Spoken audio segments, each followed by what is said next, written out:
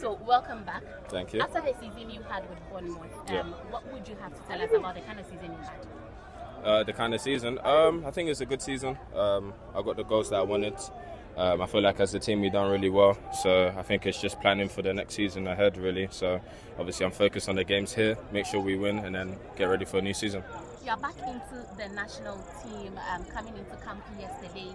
Tell us how you're feeling like joining the guys again for a national assignment. No, I always feel good. I think we're ready to take the challenge, ready to get 2 wins. I think we've got a good team, like I said, so yeah, we just need to win at the end of the day. So we're going to train hard this week and then win the first game and hopefully the second. For Ghanaians, a lot of us still have the idea of how the AFCON panned out. To a lot of people who still have memories from that particular game, what do you have to say? I mean, it's in the past now. I think the manager's come in.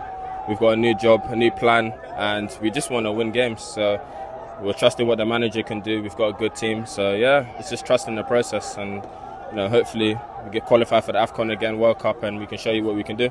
Personally, for you, what is your expectations for these 2 games you have to play? I mean, I want to score in both games, if I'm honest. I mean, as a striker, you want to score, so score goals and then help the team get forward up the pitch. So yeah, that's all for me.